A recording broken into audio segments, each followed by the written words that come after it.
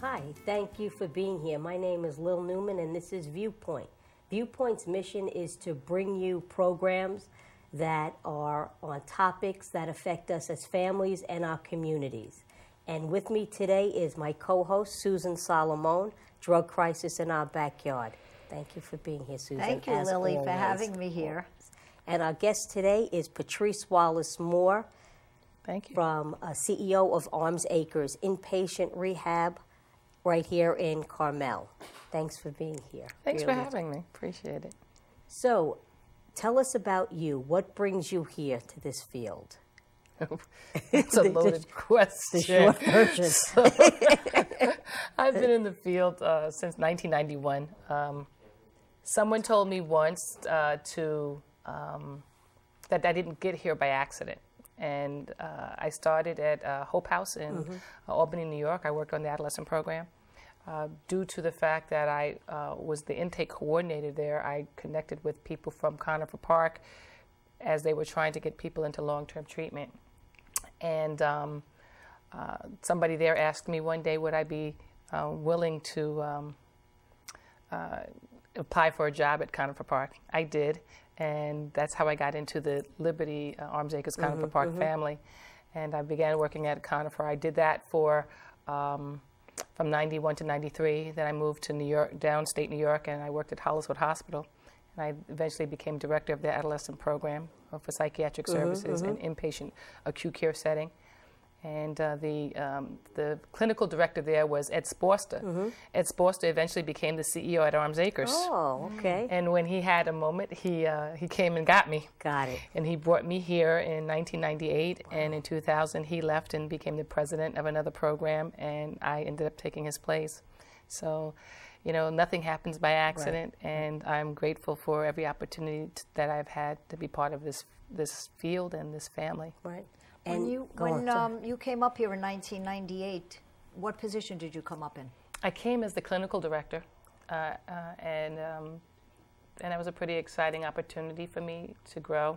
I had everything I had done prior to that was with adolescents. I had been in adolescent corrections, from corrections to short-term, to long-term treatment, to short-term treatment, to psychiatric. And then I came up here. It was kind of funny because I felt like I was becoming a grandmother because, you know, now I was going to be supervising the person who was the adolescent director, so I didn't have to deal directly with the adolescents anymore. But, you know, it's been a great transition. And from a personal standpoint, what is your educational background? I have a master's degree in social work that I got from the State University of New York in Albany. Okay. And I received that master's in 1990. And it's been, like I said, that's been a great journey. I've done some other like post-grad training since then, but most of it has really been focused towards, you know, my social work degree. I'm interested in that because when I went for my master's degree, I went for a master's in counseling, and instead of social work. And at that time, we were told that a master's in counseling was going to be better than a master's in social work. And that didn't turn out to be true. So, but I was just interested because I didn't know if you came from a nursing background or medical background or a behavioral background. So that was my interest in that question. My mother was a social worker at Queens Hospital. She was the deputy director of social work there. And my sister was a social worker, is a social worker. And so it was in our family gene pool to become a social worker. It was totally not what I wanted to do. But it's what fell in my lap. I was given a fellowship and to go to SUNY Albany, and I went, and it was, and the rest was history. And substance abuse, however, was my first job after my master's degree. So that was, again, 1990. I've been in the field since then. Yeah, it sounds like it was a fast track. Patrice. Kind of. 90, you got your master's in 90. 91, you were at Conifer Park. Yes, yes. Yes, sounds like you fast track. That's excellent. It served you well. I mean, having that social work degree, being in the field, you've been in the field a long time. You've seen a lot change. I've definitely seen a lot change, you know, especially having the experience of working psychiatric as well as substance abuse. In this time right now, it's very critical to have both you know, trainings behind you.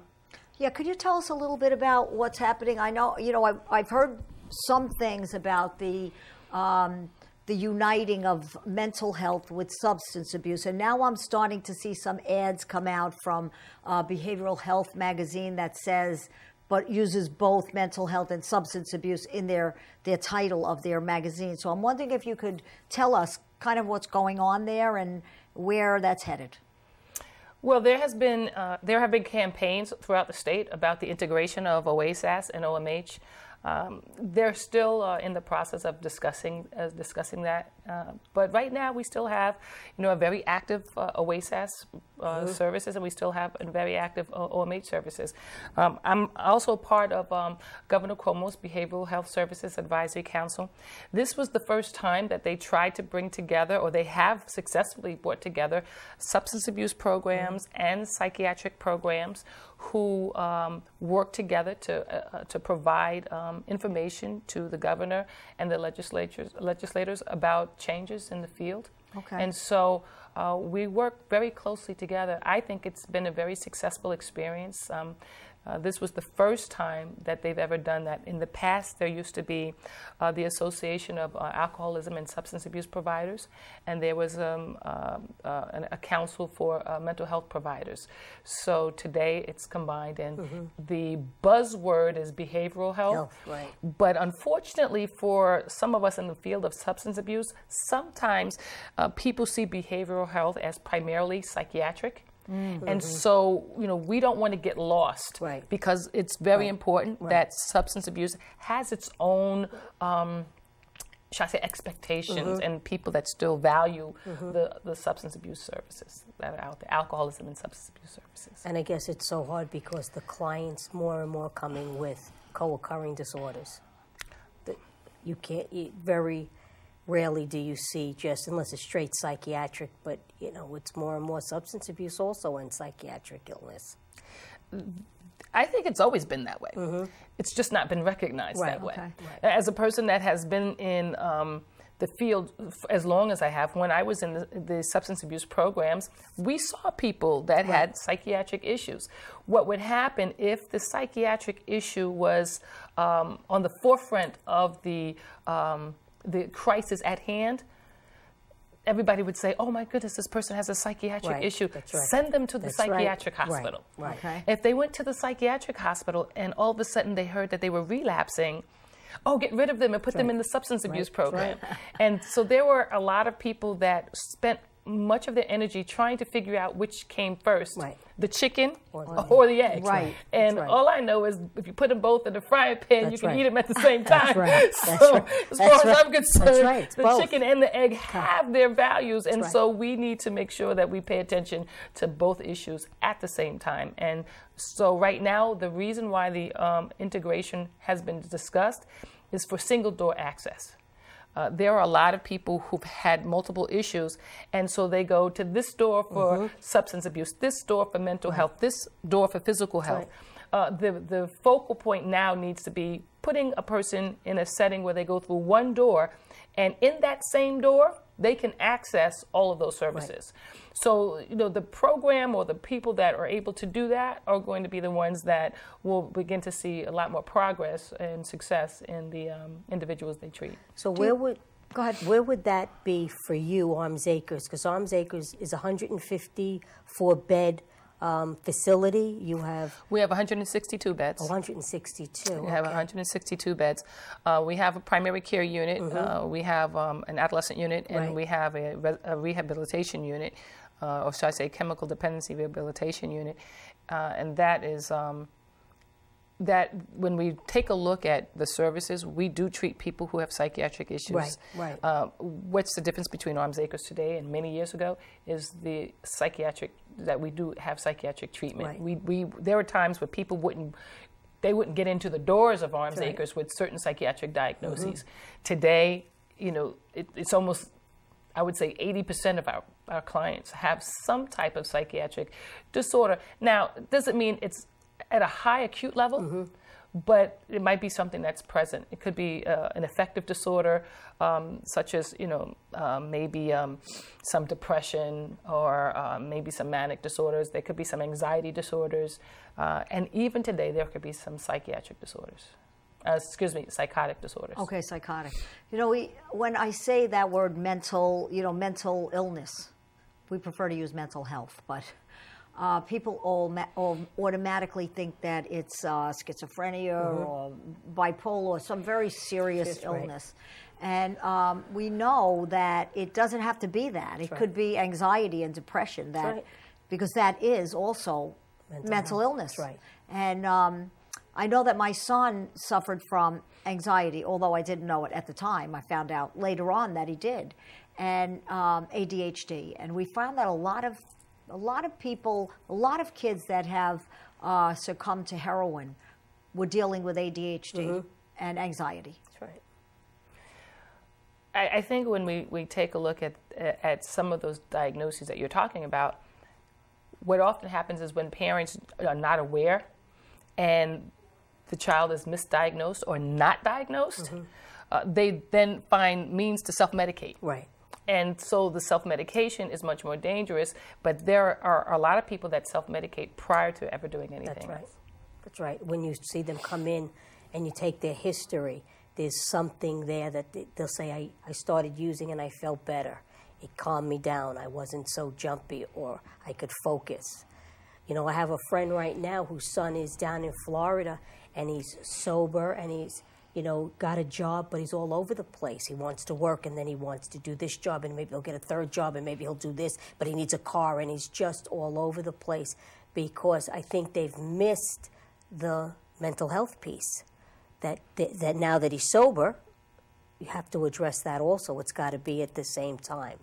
There's some stigmas that people that prevent people from accepting certain diagnoses, and certain families from accepting certain diagnoses. You have some families that will be okay. They would prefer that their child have a psychiatric disorder than a substance abuse disorder.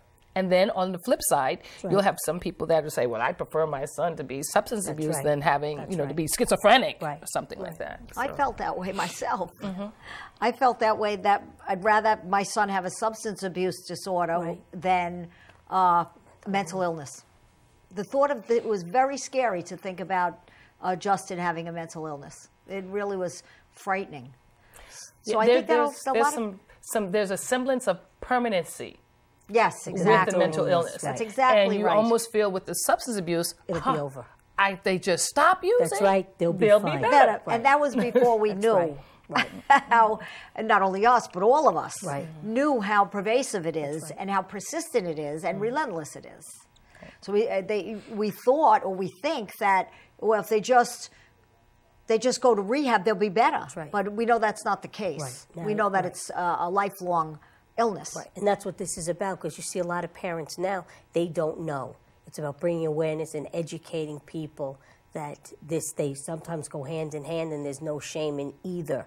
Just get some sort of help. The other thing that I want to mention, the other issues about this, the mental health issues or mental illness issues, medication. So when I cannot tell you how many times people will say, I don't want my child on medication. Right. I don't want my family member on medication. Well, an undiagnosed ADHD can easily change into something much more significant at a later time. So I always tell people, if you can, get educated about medications that the provider wants to give, you can really work wonders for your child. Right. But people are so afraid of it, they won't allow it to happen in their families. And now that child is using drugs. Would you have preferred them to be medicated on some type of medication that's controlled by a physician, or medication controlled by the drug dealer? That's right. Now, do you, in your adolescent program, do you deal with that? Do you deal with ADHD and depression, anxiety in young adults? Absolutely. In adolescents, actually. Absolutely. We have a psychiatrist. Well, we've always had a with a psychiatrist or a psychiatric nurse practitioner on staff to see all of our adolescents when they come in, whether they need a psychiatric evaluation or not. And we've been doing that for about 3 years. We had a psychiatrist for 2 of those years, and then we had a psychiatric nurse practitioner for 1. We just hired a psychiatrist who started this week, and she will be dedicated to do primarily the adolescent work and one of our adult units as well. So we're excited about what we offer for our young people, but we're not afraid of the diagnoses from the adolescents. You know, we've never been, because our adolescent program is real solid. And well, your whole background is in adolescent treatment, so that's very, you know, that makes you feel more comfortable, I'm sure. Well, mine is, and my clinical director, who is also my associate executive director, Joanne Elliott, she was the adolescent director before she was promoted. So there is an adolescent core there. There's a love of adolescents in our building. So, you know, we're excited about the work that we do with them. Do I think we can be better? Absolutely. You know, I'm not, you know, ignorant to the fact that everything you can do, you can improve. Right. So I look every day at ways we can improve the work that we do, because I don't want to miss the mark. Well, it's life and death. It is, and you know all too well, you know what that means. So now, in your adolescent program, if someone seems like they need Ritalin, do you give it to them in your facility? Not Ritalin. Or we give them something. An ADHD medication, you do. Yes. You do, okay. And now I've heard, and I don't know if this is true, and this is jumping off the adolescent part, but when people are released from a residential program, a rehab inpatient, and they're on, let's say they're on Suboxone for, you know, for an extended, they're going to be on Suboxone going forward, that there are just a few or maybe no sober homes that will take them if they're on medication like that. I think, again, one of the issues with Suboxone, and it's being addressed, is that people have been coming to take the Suboxone but not wanting to get the treatment. You know, so I think that people have, everything starts out with a fear attachment before they begin to see the significance of it. And I think that's kind of what has happened with the Suboxone. But, you know, I think in the past, there have always been that issue that sober means sober. Right. It means that you're not taking anything at all. Right. So they've looked askance to medication-assisted treatment. So when you feel that a person is, you know, methadone has been around since the 60s, and people were using methadone. It is an agonist to heroin, so it actually, you know, gives that same effect to some degree. So, but it keeps a person, because it's controlled by the clinics, it keeps a person from using it or you know, accessing it the same way they do heroin. But it made people feel like, I don't want my child on heroin. Right. Excuse me, on methadone. Methadone. So. Well, you know, that's a funny story, because my sister, this goes back to the 60s, my sister was going out with a boy, because they were young then, and his brother died of a methadone overdose. So when my son wanted to be on methadone, I wouldn't let him go on it. And there was a prejudice towards the medication. And I think that since then, it's come to light, there's more information, and information is power. Right. We can make decisions if we have information. Absolutely. Without the information, we're in the dark. We could only believe the rumors that are going around in our head. We don't know anything else. And I have to say, it's not even just information; it's the right information. Right. It's the because there are a lot of people that have information. It's not always accurate, and so, you know, once a person's assumption comes connected to information, it could cause a lot of damage. So, you know, I'm always one of the things that we do really well at Arms Acres is we are data driven. So we will examine something, we will evaluate it to see the effectiveness of it and whether or not it's important to continue. So a lot of people take data, but they don't really use it, they don't analyze it, but, you know, we have a real good team, and we take a look at, you know, what works and what doesn't work, and we will either modify what didn't work, scrap it, you know, and do something totally new. But if it works, we're going to continue it, and, you know, until we don't think it does work anymore. Do you find that the treatment is changing with the heroin epidemic in ways of, you know, I hear a drug is a drug is a drug, and when it comes to heroin, I don't feel that. I feel that there's something different about it, or maybe it's different the way people are getting hooked on it. It's through the prescription pills that makes it different. I don't know if I'm explaining it right. To me, it makes it this different. I mean, it's the heroin, but it's not the same. The facts are the facts. There are more people dying from heroin.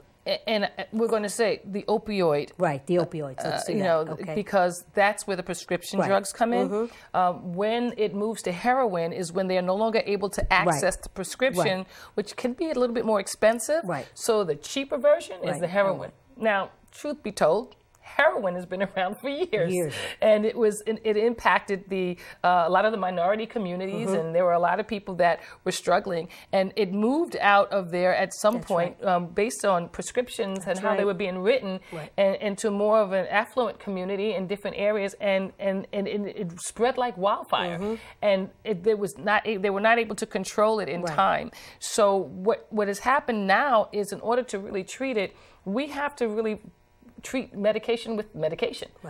So the medication-assisted treatment is really important. And here's the key word: assisted treatment. So, in the past, methadone was, people would come in and they'd stand on the line like you would go into the bank, you get your methadone, and you go out and go to work, go do whatever you do, and you come back and you get the methadone. Today, you have to get if it's methadone, if it's Suboxone, if it's Vivitrol, whatever it is. Treatment has to, therapy has to be attached to it. And so hopefully, as we move forward, there will be a difference in how it's treated. But is heroin different? No. It is. It is definitely different, because people are dying more and more from it.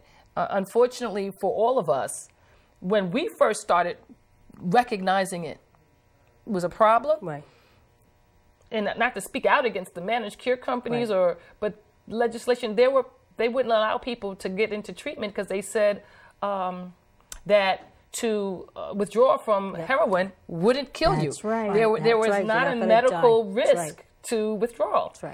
But what they learned, I was going to say failed to recognize, but what they learned was it wasn't the withdrawal that was killing people. It was the fact that people didn't want to withdraw, so they used again, and the new high often led to the death. So now what is happening with that? Well, if someone comes in and they want to detox from an opiate, what are the insurance companies saying now? Oh, the insurance companies are doing a much better job of allowing treatment programs to detox people from opioids. Oh, okay. Yes, all right. They really are. It used to be a battle, and so our treatment programs are now allowed to keep people in programs now and detox them. And the legislation has really helped, because if we feel that a person needs to stay and the managed care company denies it, there are opportunities for us to appeal. And thanks to the passing of that legislation that happened, I think it was about a year and a half ago, that has really helped us. Our beds are full. Unfortunately, our beds are filled because of it. But it is good that they're able to call a place and they're not going to hear it's not medically necessary, because it wasn't that long ago. I mean, I know when the legislation was passed was June 2014. And when did it go into effect? Not that long ago. It went into effect when they could no longer say it's not medically necessary, and also that you have to fail. Fail first. Fail first. They're not allowed to say that anymore, although someone told me that facility said that to her just the other day. Because I think that a lot of people are not aware of it, and they'll say that without knowing what the legislation is. You have to fail first. Treatment providers, they don't have the information, some of them. Well, I think that there are some programs that might say that, because then when they get the denial from the managed care companies, but they have to fight back. And so, we've learned how to fight back, and we don't want anybody else to die because they were denied treatment. They were not denied access to appropriate services. So you have to push back, and there are a lot of programs out there that do understand that, and you have to make sure that you find a program that understands how to work with the managed care companies as well as the families. Yes, I agree. That's really important. I worked in your organization for a short time. I interned there over the summer, and I saw how the counselors fought for longer periods of treatment. Mm-hmm. We were just talking prior to the show, and it is a day-by-day, minute-by-minute decision. And, you know, we have to give, we were talking, actually, Lillian, Susan and I were talking, you know how years ago you would get a prescription from the doctor, and they would say you have 10 days worth of moxicillin. Right, right. You know, about day 5, you feel better, and you forget to take, you know, and you're now trying to catch up 3 days because you don't take the full dosage. Well, in a sense, after a while, they started giving you Z-Packs. Right. You take 1 dose or 2 doses. That's right. When we're dealing with, you know, acute care treatment, it's like a Z-Pack. Right. You have to give as much as you possibly can in a short window because you don't know whether the managed care is going to work with you or not. So you really have to work with the families and connect people to resources as quickly as possible. You can't connect people to resources if you don't know them. That's right. Right. Exactly. So we know resources, and that helps us a lot. And you know what, Patrice? It's been great having you on the show. And I want to thank you for being here. It's been wonderful. And I wish sometimes we could just keep going. It went so fast, didn't it? Yeah, you're a wealth of information. We really appreciate Thank you for having me. The time you spent here. Thank you for having me. Thank you very much. All right.